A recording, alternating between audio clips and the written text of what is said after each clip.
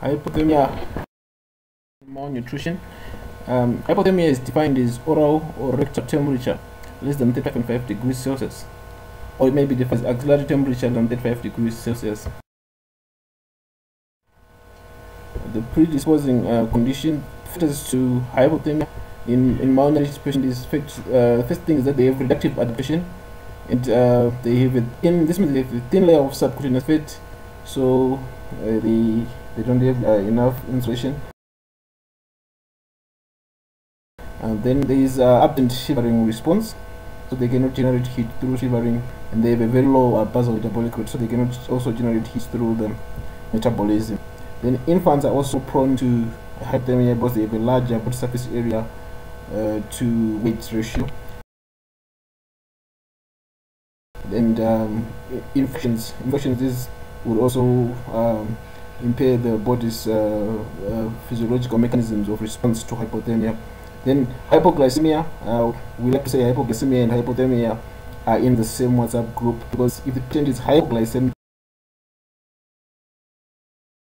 it means that they cannot increase their basal metabolic rate, or if they are to increase their basal metabolic rate, they would need the glucose for them to be able to raise their temperature. So if the patient is hypoglycemic, that will make them hypothermic, and vice versa. Then denuded skin, also any breaches in the skin.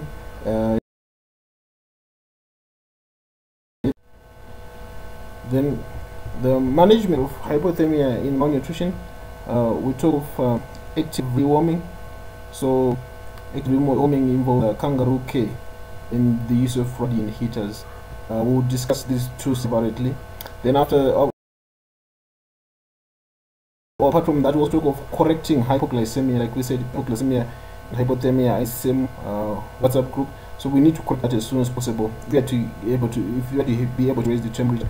Then we also need to treat infections. We know that acids can contribute to hypothermia. So IV antibiotics should be given as soon as possible. Then we need to cover the head. We know that a very large percentage of the surface area in babies is in the head. We'll keep the babies in a warm room.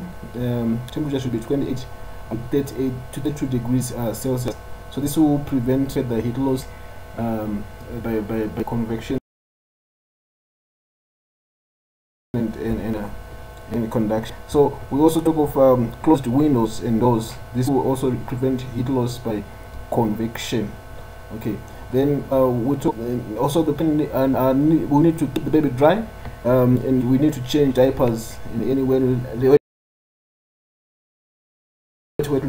as soon as possible. Regularly, the temperature should be checked every 2 hours. For kangaroo care, the baby should be dressed in a pamper only, so we remove all the clothes, and you put the baby on the skin-to-skin contact with the mother's chest, so the baby will be facing the mother, and the mother will also be facing the baby, and they will be having chest-to-chest contact, direct skin-to-skin contact. Then there will be a blanket wrapped around them. Okay. Then we always make sure that the hands of the patient are restricted, because if the baby is feeling hot, they can either should be able to put their hands outside of the blanket, and if they're feeling cold, they should be able to put their hands inside of the blanket. This is just to allow the baby to regulate their own temperature. Then for radiant heater, the risk or the danger with these is that malnourished babies are prone to hypothermia and they're on radiant heaters. This is because they have reductive adaptation as well. They have no sweat response, and they have very low fat pace. So a rise in temperature in the environment can also make them to have very high temperatures, and they can actually put hypothermia, and that can be detrimental. So we don't want that to happen. So if your patient is being warmed or radiant for this malnourished patient, then we have to measure the temperature every 30 minutes to check if they're getting hypothermia.